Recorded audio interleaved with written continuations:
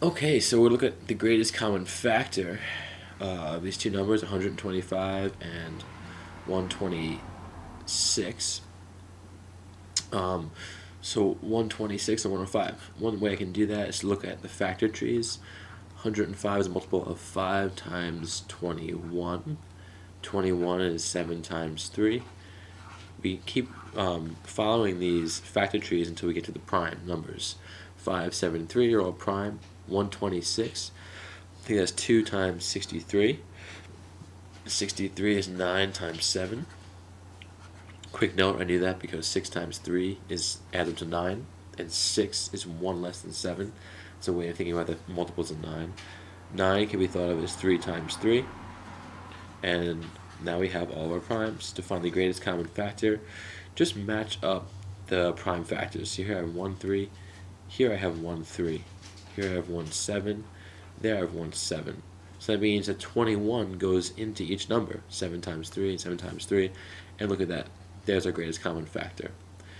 Okay, so now we got a question 52. I think you'll see a lot of questions like this where you'll hear about these different people, in this case Simone, Marco, and Yvonne. They're partners in business, and you'll get this kind of language where one is making twice or 3 times as much as the other. If the total profit is blank, how much did Evan receive? So one way to think about this is in terms of algebra. So we know the total profit equals 1,800. And we know there are 3 people involved, Simone, Marco, Yvonne.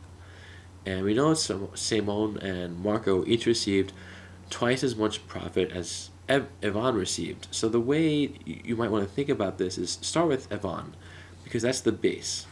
Yvonne made some amount, and then, well, Marco made twice that amount, and Simone made twice the amount that Yvonne made. So whatever Yvonne made will tell us what they all received. So altogether, we have 1, 2, 3, 4, 5 x's. So 5 x's equals $1,800 in profit. We divide both sides by 5, and we get that x equals, well, how do we do this? 5 goes into 1,000 200 times, and it goes into 800. I think of that as 5 going into 120 times. 800s are 8 times 20, so 160. So 5 goes into this 360 times.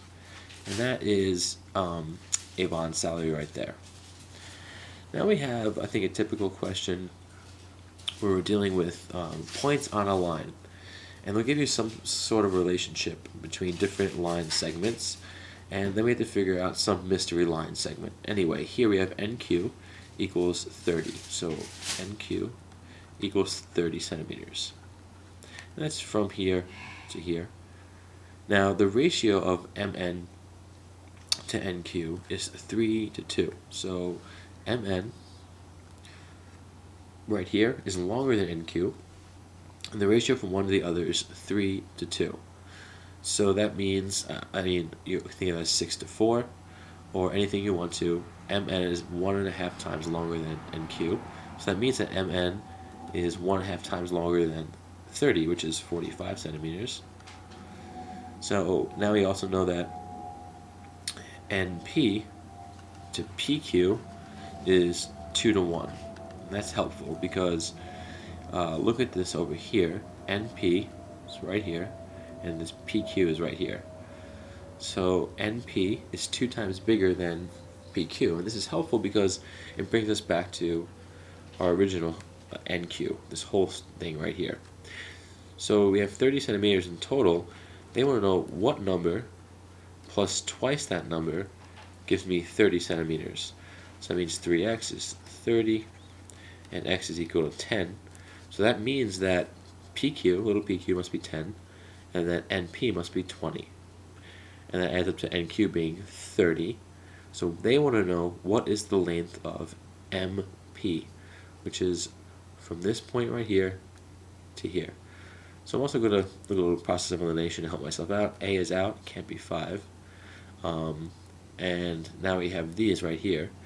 Well, MN, this whole section right here, we know that's 45. So it's got to be more than 45, because now we have MP. So this is out.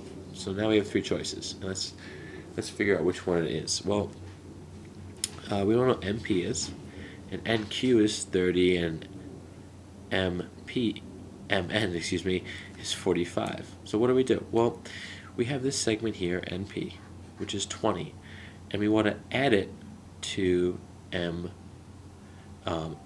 and then we get our answer. So MN is going to be 45 centimeters, and NP is 20 centimeters. So in total, we have a 65 centimeter line segment. So here's another type of question, 54, scientific notation.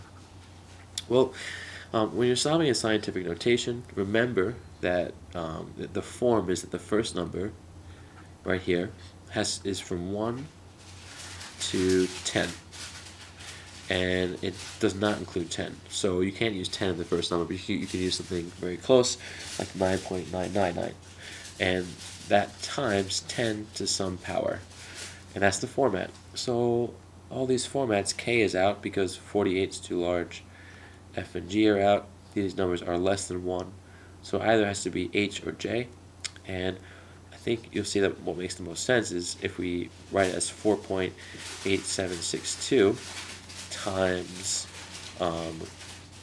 something. What do we do? Well, we made 48 10 times smaller, so in fact we need to make this next number even larger. But to get there, let me just go back to our original, which is 48.762. If I times that by 100, this will make everything clearer. It'll become 487.6.2. This is our number, and they want to know what this is in scientific notation. That's nice and easy. It's 4.8762. My decimal goes right here. And then times 10 to the blank. Well, we made this number a lot smaller by moving the decimal this way. And every time we move it one space, we make it 10 times smaller. So we moved it 1, 2, 3, we made it 1,000 times smaller. So if we're going to write in scientific notation and balance it out, we have to make this number 1,000 times bigger. So it's 4.8762 times 10 to the third, and that's J.